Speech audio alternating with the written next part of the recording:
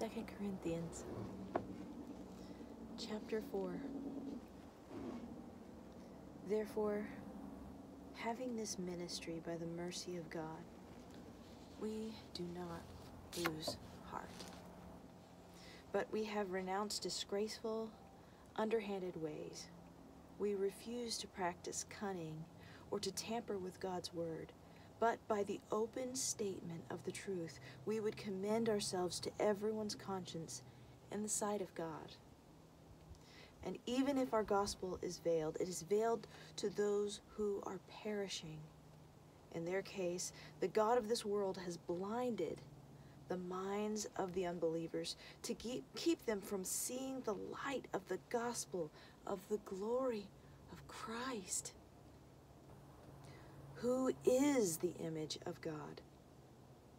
For what we proclaim is not ourselves, but Jesus Christ as Lord, with ourselves as your servants for Jesus' sake. For God, who said, "Let light shine out of darkness," has shone in our hearts to give the light of knowledge of the glory of God in the face of Jesus Christ.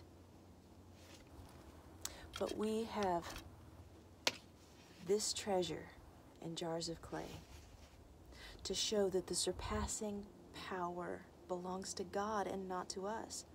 We are afflicted in every way, but not crushed. Perplexed, but not driven to despair. Persecuted, but not forsaken. Struck down, but not destroyed. Always carrying in the body the death of Jesus, so that the life of Jesus may also be manifested in our bodies.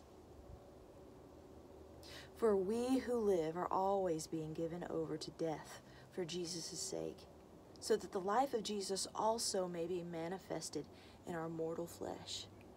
So death is at work in us, but life in you.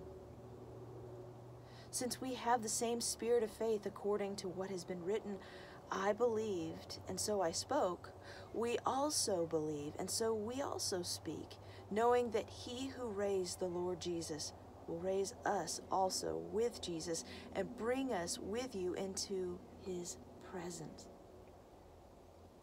For it is all for your sake, so that as grace extends to more and more people, it may increase thanksgiving to the glory of God. So we do not lose heart. Though our outer self is wasting away, our inner self is being renewed day by day. For this light, momentary affliction is preparing for us an eternal weight of glory beyond all comparison. As we look not to the things that are seen, but to the things that are unseen. For the things that are seen are transient, but the things that are unseen are eternal.